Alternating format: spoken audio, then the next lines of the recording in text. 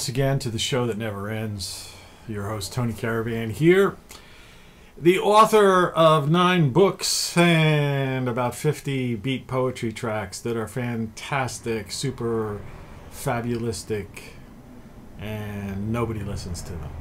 And they tell the whole story over the past 15, 20 years of what is happening right now. Anyway, flash forward to the present.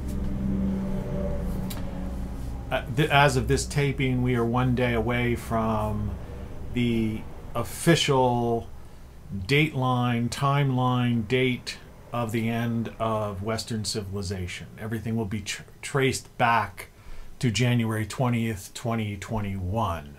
Some may trace it back to November of 2020, but officially it's I have a tomorrow. feeling we're not in Kansas anymore. And I still see there are people in denial, but I'm not going to rag on that the way I ragged on it yesterday. I was at the grocery store today, and if this is, of course, this is how you go shopping right now. Not that this thing is any protection for your eye droplets or any of that stuff, but according to the man with dementia that's going to be taking over the big house, people are going to have to wear these for the next 100 days. I spoke with many doctors and healthcare workers who basically say it's utter and complete nonsense. Utter, complete nonsense. No science-based whatsoever.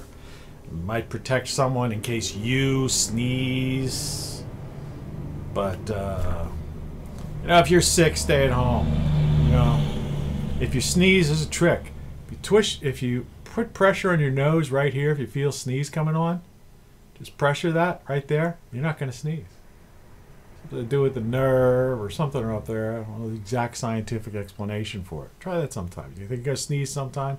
Just press right there. Just press it. Don't break your nose. Just put some pressure there. You'd be surprised. Otherwise, some people sneeze into their elbow sleeve or something like that, whatever. Or if you have a handkerchief, either something like that, or you do the old Gesundheit. All right, but let's get into it. I don't really know what to say anymore. There reaches a point when, after I wrote my 8th book, in fact, actually, it was actually my 6th book. Obviously, if you're tuned in here, you're tuning in to hear my story. So, unlike that guy Lionel, who's just, I don't know where his head's at, man. Anyway. But the thing is, after my 6th book, I believe it was, I said, and songs. I don't believe I wrote any songs in 2020. There might have been one, but the bulk of my work was, leading up to that. And all my lyrics for all of my beat poetry tracks can be found in my books. Usually, like every song I wrote within that year or the time frame from when that book was written, I would include the lyrics in there. I used to put them on they used to be on a poetry site, and I used to get a lot of people were into some of them. Like one of my most popular ones was Despair, which is really, quite telling and depressing at the same time when you think that one of my most popular poems was a poem about despair. It says something about the state of mind of the general population in the U.S.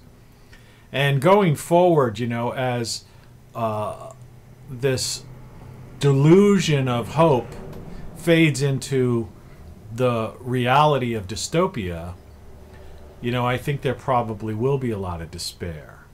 And we need to combat that by remembering, as I said in yesterday's rant, that there was life before politics became pop culture. There was life before Donald Trump became the president. And the past 5 years, there's been this singular focus on one man.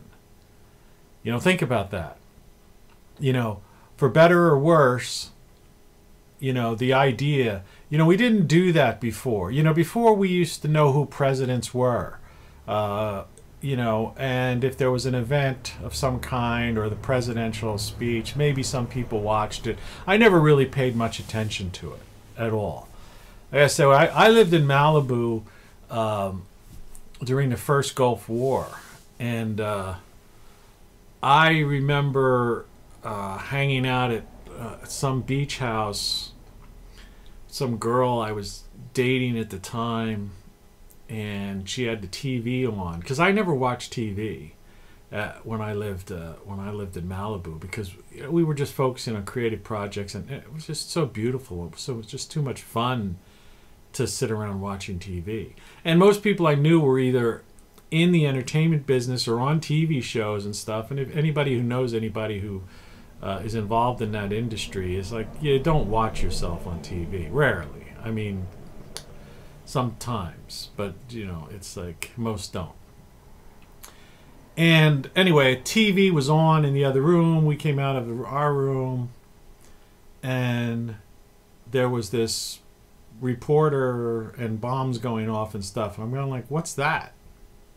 And people looked at me like I was an idiot, and they said, it's a war. We're at war. Gentlemen, you can't fight in here. This is the war room. Well, I'm like, oh really? Is there any beer left in the refrigerator? Anyway, so, you know, and of course that was George H.W. Bush's, you know, war at the time, the first Gulf War. Unnecessary deaths over, you know, over something that could have been solved in another way. I know that's going to piss off a lot of people, but believe me, I put in my time. Okay, just that guys like me, guys who are mostly invisible, is the best I can put it. So, what happens now? Where do we go from here? It was the title of one of my earlier videos. Well, where we go from here is simple. We deal with reality, and reality is your life. Your life. And, you know, there was never any chance that your life was going to be improved in the second term of Donald J. Trump. Now, before you turn off the old YouTube switcheroo, listen to them, hear me out. You know, when you have these globalists that control everything, when the Marxists control everything, when the media is totally controlled, and you have the school systems are totally controlled, we're breeding generations of children who are programmed to believe in revisionist history. And then when they graduate, they're looking up at a notification, something from spam from Quicken Loans or something. Do you ever notice how much spam we're getting now? It's ridiculous. You know, all the wackos are out there trying to make a quick buck on morons sitting at home abiding by these lockdowns. I don't abide by them. I was out walking today. I walked down the street. I wasn't wearing a mask. Anyway, been to the doctor, you know, I get my temperature checked and all that stuff. I had a COVID test a while back, negative. Like I said, I talk to doctors and healthcare workers, and I don't care who comes on, or like that weird Brit guy who's like there putting out, you know, make himself important, some doctorish guy, some old guy. What a crank. What a crock. You know, I'm going to say crock of shit from some wacko. People watch, oh, I got to watch this stuff.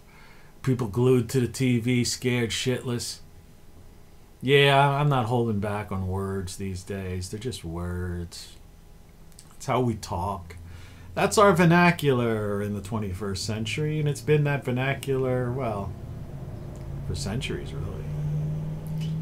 This false false pretension of, you know, avoiding certain raunchiness, as they say. Be that as it may, I'm not going to get into that either because I've covered that stuff. So as we approach this eternal lockdown dystopia, reopening the, you know, letting Iran build a nuke, you know, was the latest one I heard. They're going to allow them to do that. You know, you name it. If it's the craziest idea you ever thought of, it seems to be on the first 100-day agenda of Dementia Joe, you know, the crooked politician who took 30 million from the communist Chinese with his son. The big guy who got 50% of the take of the graft from his 40 years in politics. Him and his brother and his son, you know, had this scheme going on. It's just shysters, as they call it. Yeah, just selling out America to the world. And that's how we got into this place. Obama helped doing it, but it was the politicians like Biden's, the Pelosi's, and all those people that basically got us to, you know, were the people that led to the fall of the American empire. And, you know, we are an empire, you know, basically America, you know, look at the military might and all that stuff. But now you got Pelosi and Biden administration people basically vetting 25,000 troops because they're afraid of their own military. That's bizarre. That's weird. Having tens of thousands of troops on the street in D.C. pretty much makes it look like we are in an authoritarian police state. It's not the first time people were in a government building or in the Congress. These hallowed halls, they're not hallowed halls, it's just a fucking building. You know, it's right out of the old Reichstag thing, you know, the Nazis used to basically prove their point and put Hitler in as dictator, you know? It's a false flag event.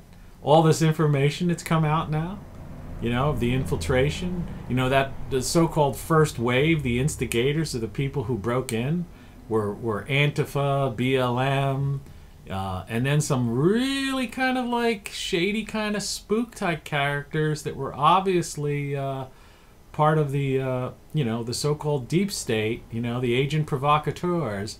And all those Capitol Guards, come on in, let them in.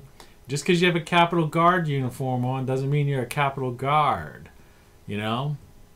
Weird stuff, right? People shooting into the crowd, cops shooting into the crowd. Who is that guy? Has that guy been arrested for killing that 16-year-old girl? Right? I mean, I don't watch the news. Maybe so, maybe not. But, you know, that would have been a big stink if that would have happened in Portland, right? Crazy stuff going on, my friends. So, you know, think about it. Think about it. Think about all the crazy stuff going on. And think about how these people keep talking about, oh, if this happens, this will be the end of the Republican Party. Or if there is no Republican Party anymore. There is no Democrat Party anymore. The parties are over. Do you understand? Do you really understand that the United States as a country is ended? It's a geographic location with a name on a map called the United States of America. But the nation, the republic for which it stands, is gone. They've already basically abolished the Constitution over the past year. And there's these people, well, you know, trust in the plan, and these people are going to be prosecuted, and watch what comes out. Well, how's it going to come out? You know, who's going to bring this out? Oh, a couple of people in Congress? Well, they'll blackball them and their families or threaten them and do whatever. It's like Roberts in the Supreme Court. You don't think that guy and his family, the reason he switched and became a loon that it has, that he wasn't, you know, that he wasn't compromised? Come on, man. Wake up to reality. Wake up to the world. Like I always say, you watch these Jason Bourne movies, Jack Reacher, Mission Impossible, you know, all those DC spy thriller novels and movies. Those are all written by DC insiders. That's where those stories come from. Now, they changed the name to protect the innocent, as they say. But the idea is that they're watered down stories of what really goes on in DC. Yet people watch them, they become blockbuster hits, but they don't really grasp the idea that, yeah, that's what really goes on. What do you think, Jason? It's not fantasy. You know, it's not fantasy. That's what really goes on. What do you think these, like, hundreds of thousands of people who work for these spy agencies do? Do you think they're all just sitting there in front of a computer terminal? Right? They're all just, you know, working on, like, you know, making maps for the CIA and stuff. I mean, yeah, they've got a lot of people doing that. They're just, you know, data collection and clerical, you know, that sort of thing. Yeah, sure. I mean, that's part of what they do. Big data has always been part of the surveillance state. But, you know, every embassy we have in every country that is important in some way, shape, or form is also, you know, a CIA station. And we've got station, you know, chiefs in there. Pompeo was the head of the CIA, and then he became the head of the State Department. It was the most honest thing done under the Trump administration to just basically put that right out there. You know, everyone knew for years that you know, and it goes both ways. I mean, that's why remember they closed that Chinese embassy in Texas, and then they caught them. They were burning all the stuff they had down there. You know, and they expelled those Russians, and you know, from at an embassy. Well, what do you think? Yeah. Yeah, State Department and embassies are where that's how the spies come in. And because they're allowed to have, you know, they have couriers, and they have these pouches they could bring in anything they want to, and it can't, you know, and they can't be, they have diplomatic immunity. I mean, in New York City, stories, you don't hear too much about it before, but the kids of diplomats would be involved in hit and run murder or killings and stuff like that, and they've had diplomatic immunity, and that would be it. And the New York cops couldn't do a darn thing about it. See, that's the world that people just they don't accept, or they see it in the movies and they think it's like, oh, that's just in the movies. No, real life is worse than the movies. Real life is more intense than the movies. You know? Right now there are people killing people in the name of government. Okay? All governments, you know? They're spying, going, oh, the such and such hacked the U.S. They're hacking us every day, and we're hacking them every day. You know, we've got teams doing that stuff. People just don't want to accept reality. Now, moving forward, as we get into this thing where these puppeteers that are controlling the world right now and who have taken over the United States, I have no idea why the lighting is getting really weird here. But as these borders open up and we have the free flow of people coming in from known terrorist countries and people coming in from all these southern areas where the cartels, the gangbangers, human trafficking, when all that stuff goes on, what do you think's going to happen when you have hundreds of thousands or perhaps 1 million people this year come into the United States? Like I said before, at a time when there are no real jobs, you know, robotics, algorithms, etc. There's just no jobs. What are these people going to do? You know, so they're going to just flood into the big cities? Has anyone paid attention to what happened in Europe?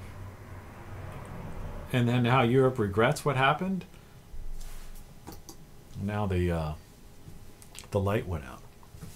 Well, anyway, I just wanted to touch on some of that stuff. I don't babble too much. It's the same stuff, but it's like kind of a little bit of a little morning madness that I thought I would just you know, again, jackhammer into people's minds. That the idea is that, look, get yourself together, get your act together, live your life, be happy. You know, you can find happiness, because if Donald Trump wasn't president, all right, 4 years ago, there was no Facebook and Twitter, you know, 10, 12 years ago. Not the way it is now. I mean, these companies formed over a period of time and, you know, grew, you know, from various school and Silicon Valley areas until they became nationwide obsessions. But they you know, basically, you know, 10, 12 years ago, the average person didn't even, you know, wasn't even on these sites. And the average person didn't have a phone with all these apps and all that stuff on it. You know, they had like a BlackBerry or early, you know, the early version of iPhone. It's not even, that's how, so come on, man. You know, wake up. And just go back. It's like time to like wake up from the dream and go back to living life. Go back to living normal life. And that's all I'm going to do today. I just wanted to come on, you know, show the old face, look into the camera, which is up there, like I say. They would have to put the camera like right, you know, somewhere. So you can't, that's why I have trouble with like when I do this thing with the finger thing where I'm trying to point to something. Because the camera is way up here. And there are ways of, you know, angling cameras. I mean, camera technology is amazing right now, that they could have you looking straight in the camera. Another thing, just a quick aside, Apple used to, when they had on one of their a photo booth thing, used to have a thing where you could put a green screen type of thing behind you, and they had various things. They eliminated that in like, you know, like one of the recent upgrades. Why did they do that? Well, my guess is that so people couldn't mask where they were. They want to see what's in your house. You know, it's pretty funny, isn't it? Yeah. Yeah, big data, big tech. You know, wake up to reality. That's it. You know, it's all over. The lighting on this thing sucks. I wish you all the best. I'll talk to you soon. This is just another babble like yesterday. Cheers. Teddy Caravan with you. We're live at the end of the world.